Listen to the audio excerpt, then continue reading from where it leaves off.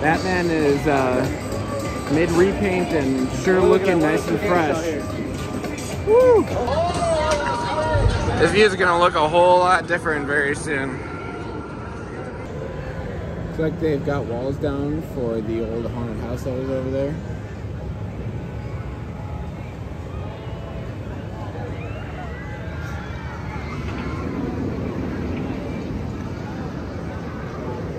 Not a whole lot over here yet. The third inversion is going to come right about over here, and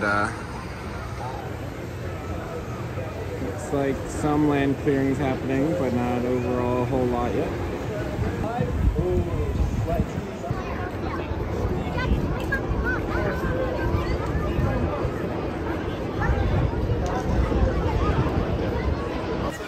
They figure out a way to get Demon open even through, even though this whole section's closed off. That's pretty awesome.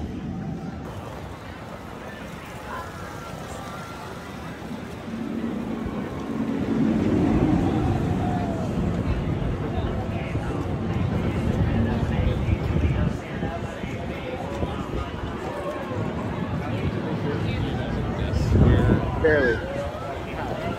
The answer is they don't.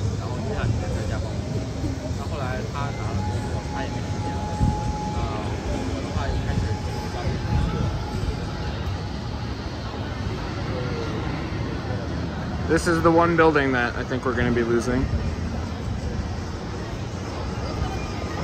Basically, come up here, drop.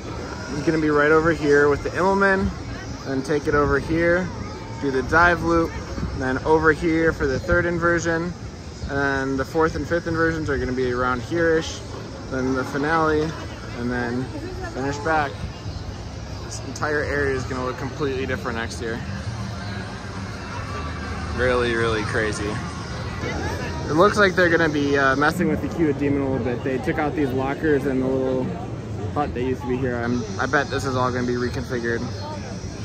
The sign's gotta be saved, of course, but maybe they'll relocate it. You can really see this site from a lot of spots in the park. Hopefully access stays this open while the park is open. We'll see.